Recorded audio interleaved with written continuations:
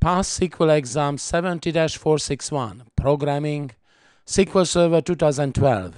This is Kalman Toth. This is my new book. It is available on Amazon.com and also in your local bookstore.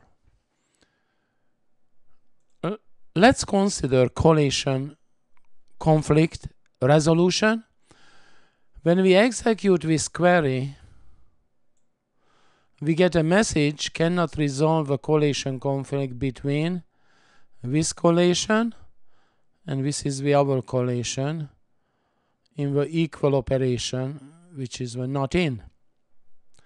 There is a very simple solution, and the solution is to include the COLLATE database default clause on one side or the other side of the equation, or on both sides. But it's not required to do it on both sides.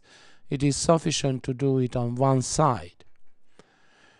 We can also collate it with one of the collations or the other collations, but frankly, the easiest to remember, COLLATE database default, and for the majority of applications, this is a sufficient solution.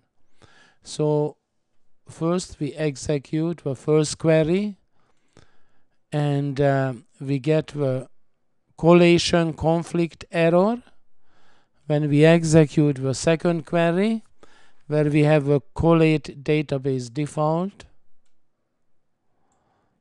execute, and no more collation conflict.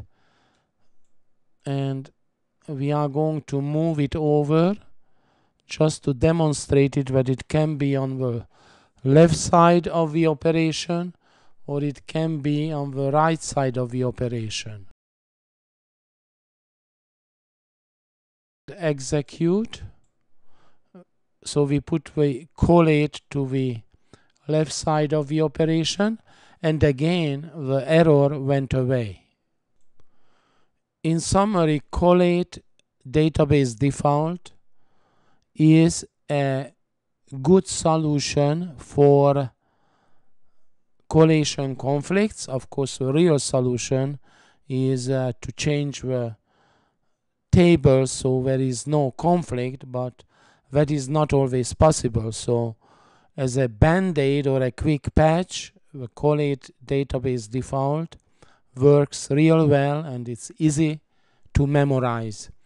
This is the end of a short demo.